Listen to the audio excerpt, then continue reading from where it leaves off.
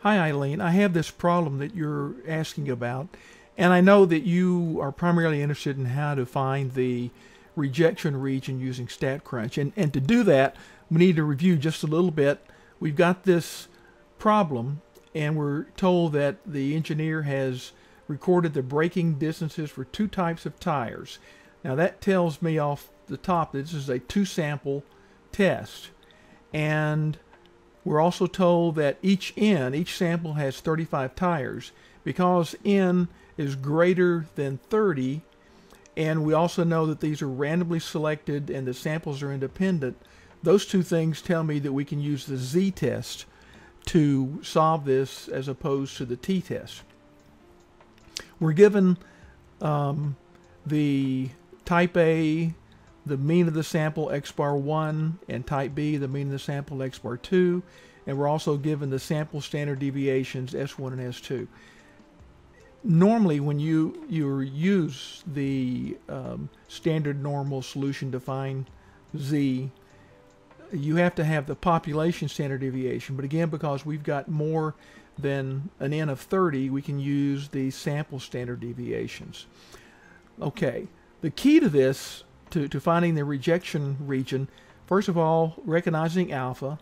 In this case, it's 0.1, and the question is, what are the null and the alternative?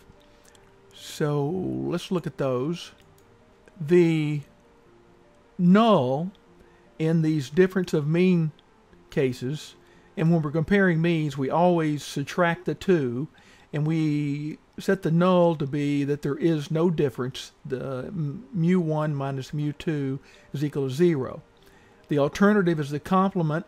Mu1 minus mu2 is not equal to 0.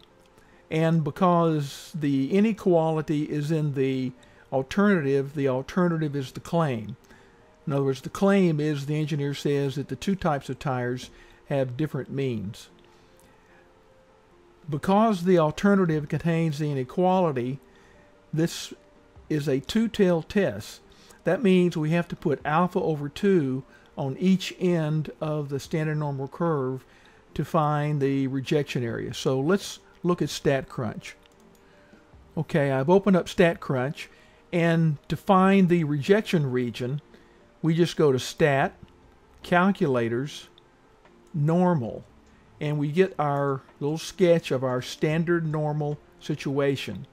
And we don't have to change the mean and the standard deviation.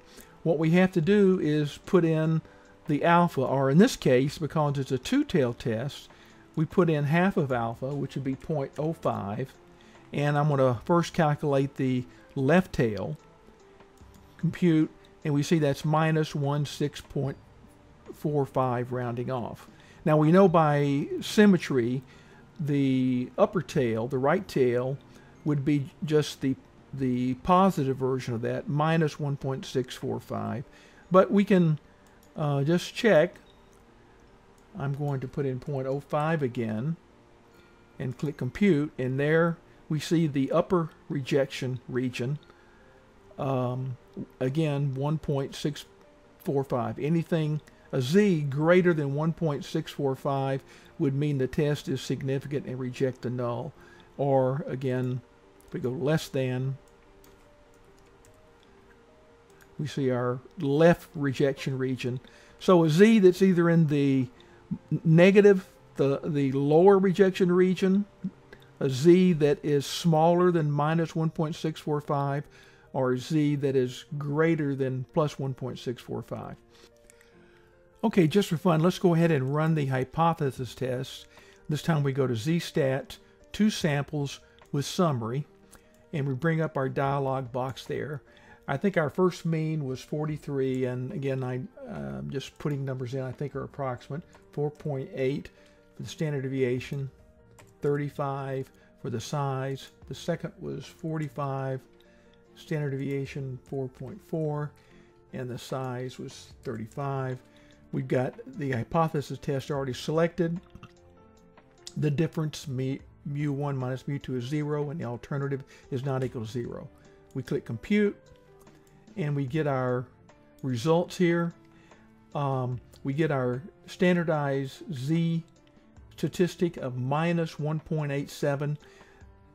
That is on the lower side, and minus 1.87 is smaller than minus 1.645, so it definitely falls in the lower rejection region.